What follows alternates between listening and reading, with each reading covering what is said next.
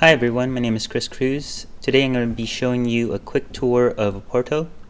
You can get to Apporto through Canvas using the navigation link on the side called Apporto Virtual Lab, or you can go directly to fresnostate.apporto.com. Once you log in with your email credentials, you'll get this app store. The app store contains all the apps that are found in Apporto. Some apps are only available within the App Store, and other apps are only available within the full desktop. So if you don't see it in the full desktop option, you'll see it out here at the App Store. Here, I'm going to click on Launch to open up full desktop. And you can also click on any of the other launch buttons for the specific app that you want to use. As you can see, I'm logging in. I get my desktop, and this environment here is the same desktop you would get in your physical computer lab, with the exception that it's running in your web browser. Apporto can work on any web browser or any device that has an HTML5 compatible web browser. So that means you can use Chrome, Internet Explorer, Edge, Safari, or whatever web browser that is HTML5 capable. Within here, you'll have tabs up at the top that you're accustomed to. So you still have access to your App Store if you want to, and you have access to the tab of your full desktop. Within here, I'll show you some of the tools on the top toolbar area and what they do. First one right here with the 4 arrows going in the corners allows you to maximize your screen.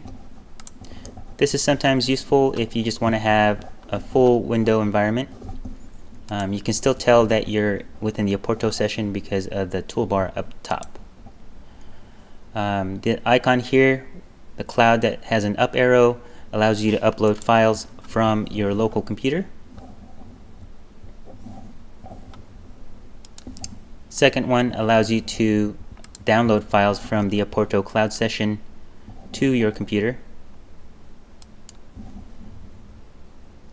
The next icon allows you to save and restore snapshots. So if you wanted to make a backup of your current state and then make some changes, and then maybe you don't like these changes and you want to go back because you made some errors, you can actually go back and restore a snapshot as long as you created one. Next one, icon here, looks like a TV screen.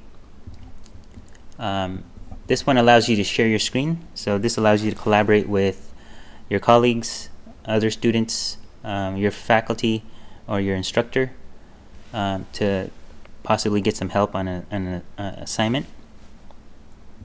Next one is a chat function, which allows you to chat with your colleagues or groups if you're working on a project together. That's very useful. Next one gives you stats, my activity level, my total time, how many times you've used Apporto.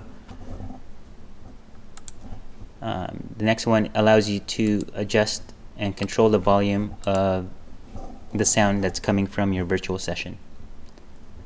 Over on the right side, you'll have this network icon. It's the same type of icon that you would see on a cell phone. So basically, it's a network indicator that lets you know how strong or how good your connection is with Apporto. So if it's all black, that means it's full, means your connection is very good and you should have a great experience. Keep in mind that your session is operating in a cloud, so if you do get disconnected, you can reconnect and continue where you left off. Along with your files, the files within the desktop and documents are persisted, so you can keep your files there, log off, and log back in whenever you want from whatever device you like, and continue where you left off because your files will remain there in your documents and desktop folder. Next one basically shows you the time and then also activity levels. Everything else within here is the same type of apps you would get in your computer lab. So just a quick tour here. I'm going to open up Excel just like you would in a computer lab. You do your work. You can open up a file if you like. You can upload, work on a file. You can also connect to your cloud drive like Google Drive and copy the files from Google Drive to your desktop or documents and work on them from there. We don't recommend working directly off Google Drive because you'll have some latency issues. We recommend that you copy the files locally onto your Apporto profile. So let's say I created a spreadsheet there. I wanted to save. You'll notice you have two options, two locations to save, documents or desktop. You can also browse and save to a location you like. Let's say I want to save this to my desktop, and I'll give it a title, call it my test file.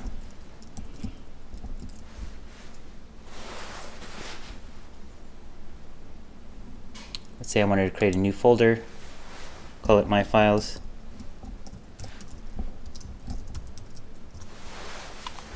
Save it within that folder, hit save,